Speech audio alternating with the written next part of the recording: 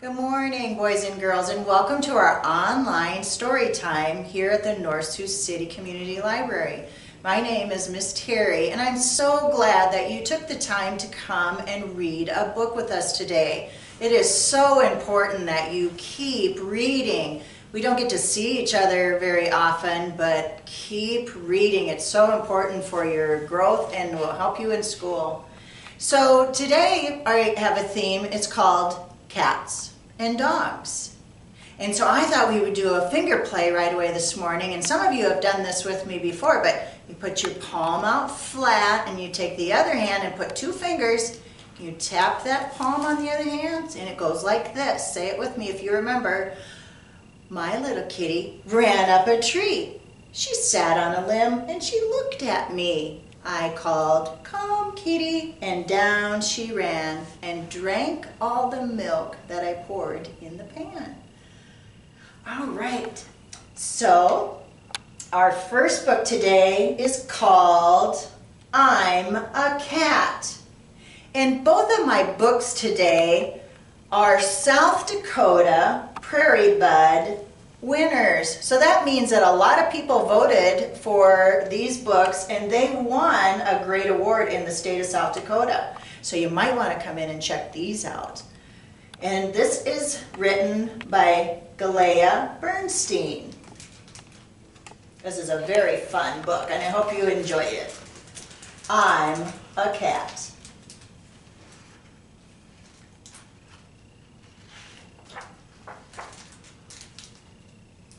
Hello, my name is Simon.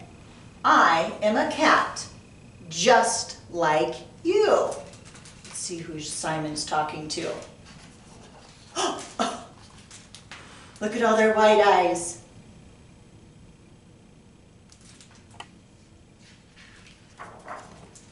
Oh, it made them all laugh. Look at them. Ho, ho, ha, ha. Hee, hee, ha, ha. They all laughed at Simon. Why do you think they laughed? "A cat," said Lion. "Don't be silly, dear boy. You can't be a cat because I'm a cat. And you are nothing like me at all. Cats have manes." See his mane? "And a tuft at the end of their tail.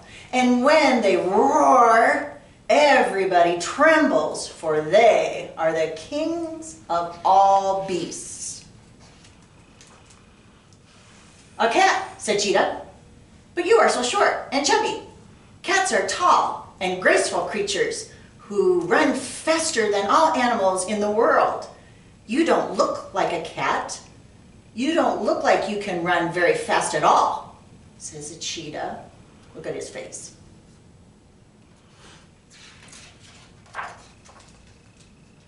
"A cat," said Puma. "That's ridiculous. Cats live in the mountains. That's why people call us mountain lions. They leap far, jump high, and act tough. I know fuzzy little rabbits look tougher than you."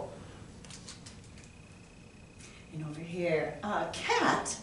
Cats are black," said Panther. "They live in jungles and rainforests and sleep in trees." "Have you ever seen a jungle?" said the Panther. "A cat," said Tiger. "That's very funny. You see, cats are very big and very strong and very, very orange. You are small and gray. You might be some kind of rat, but a cat? I don't think so." And that's what the tiger said. Simon was confused. Lion is the only one with a mane.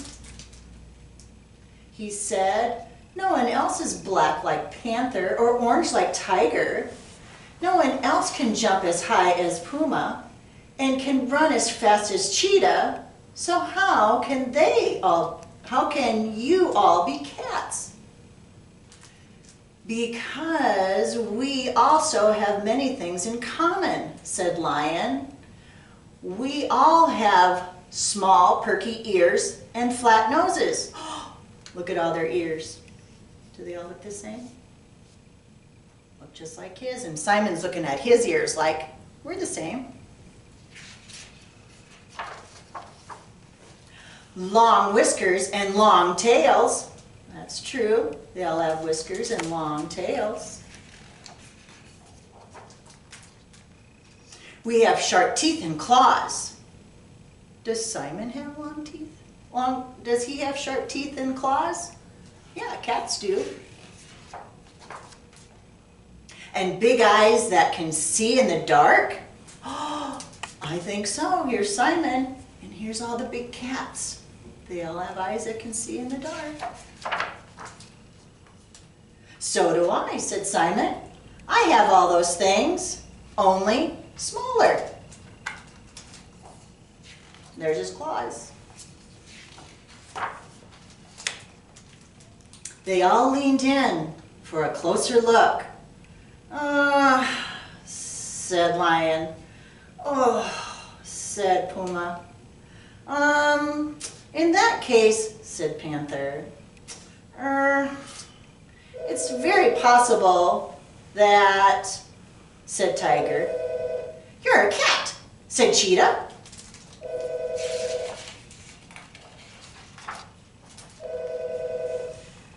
So I'm part of the family. So I'm part of the family? Asked Simon. The big cats looked at one another. Yes, they all said together. And they spent the rest of the day pouncing and prowling, prancing and playing, like cats of all sizes do. Oh, and look at them in the back page. They're taking a nap together. Do you see Simon in that big mess of cats? Here he is, down here. So that was our first book about cats, and so I picked one that was about dogs. And this is a great book, so I hope that you come and check this book out because it is called Stay, a Girl, a Dog, and a Bucket List. And this is by Kate Klise. Kate Klise. I like the pictures in this book.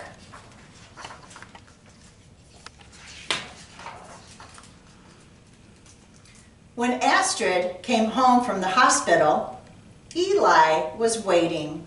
He was Astrid's first friend. And here's Astrid as a baby coming home. There's Eli waiting. In time, Eli also became Astrid's personal bodyguard. Her favorite pillow, and sometimes her best hiding place. Can you see Astrid in this picture? Can you see where she's hiding? Right there under Eli. Astrid and Eli had many things in common. They lived in the same house, ate at the same table, and slept in the same bed. There was only one difference. Astrid was a girl and Eli was a boy and a dog. As they grew older, Astrid began to notice other differences. I'm getting bigger than you, she said. Look how tall she was getting. Yes, thought Eli, but I'm getting older than you. It was true. For every birthday Astrid celebrated, Eli had the equivalent of 6 or 7 birthdays, sometimes 8. When Astrid was 6, she was still a young girl, but Eli was an old dog. By then, Astrid noticed it too. You walk so slowly now, Astrid told Eli one day at the beginning of summer. They stopped in the park to buy a bucket of popcorn. Popcorn is nice, said Astrid, but let's pretend we're eating spaghetti and meatballs. Spaghetti and meatballs, thought Eli. That sounds delicious. Can you see other dogs in the park? There's one over here. Oh, look back there. And then there's one there.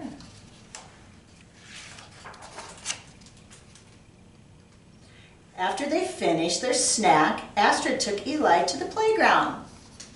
Eli, Astrid said, have you ever been down a slide? You really should before you get too old. So with Astrid's help, Eli slid down the sun-warmed slide. It was fun, Eli thought. Who knew? I'm going to make a list, Astrid said, of all the things you should do before you get too old. We can do everything on the list together. The first thing on the bucket list was a bike ride. Oh my goodness. I'm not sure I can teach you how to ride a bike, Astrid told Eli the next day, but I can give you a ride on mine. And she did. Look at him riding the bike with her.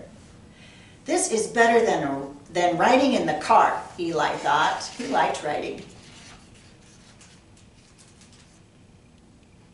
The very next day, Astrid took Eli to the library where they checked out lots of books about dogs.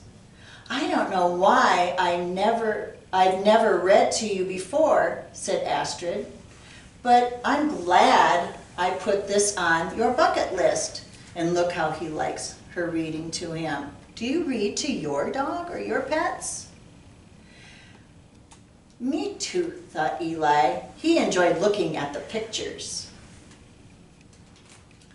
A week later, they went to see a movie. And look what movie they saw. Lassie. That's about a dog. Astrid asked for special permission from the theater owner. I'll be quiet, Eli promised. They came home and they slept under the stars until it started raining. Then they went inside. Eli slept with Astrid under the covers. That was also on the bucket list. The following week, Astrid gave Eli a bubble bath. After that, she brushed his clean fur for a full hour. Look how handsome you are, Astrid said. I am handsome, Eli thought. I'm also very old. It was true. Astrid knew it too. So she added one more thing to the bucket list. The last treat would be a surprise for Eli. I wonder what it was going to be. On Saturday night, Astrid took Eli to a restaurant for dinner. 2 plates of spaghetti and with meatballs, Astrid told the waiter. When their meals arrived, Astrid beamed. This is what you deserve for being the best friend in the world. It is delicious, thought Eli, but I wish we were having popcorn in the park.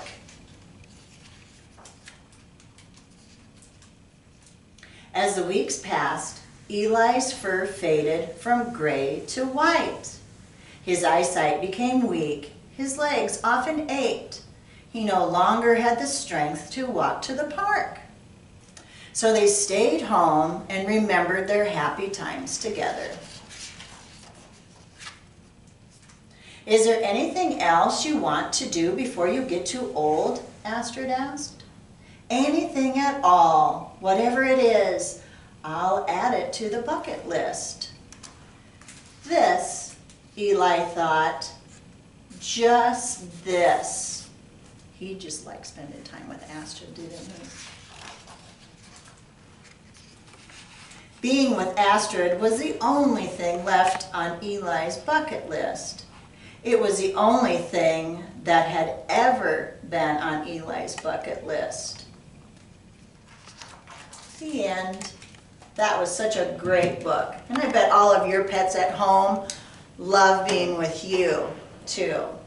Well, we do have a craft this week, and it's kind of going in with our October theme, and it is just a little popsicle, and it's pipe cleaners, and it makes a cute little spider. So we do have a few kits here. If you'd like to stop by the library and pick one up, we have everything put in a bag for you, and you can take it home and you can make it.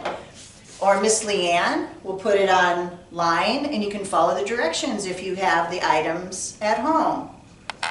So stay safe, and we will see you in a couple of weeks. Thanks for joining us. Bye-bye.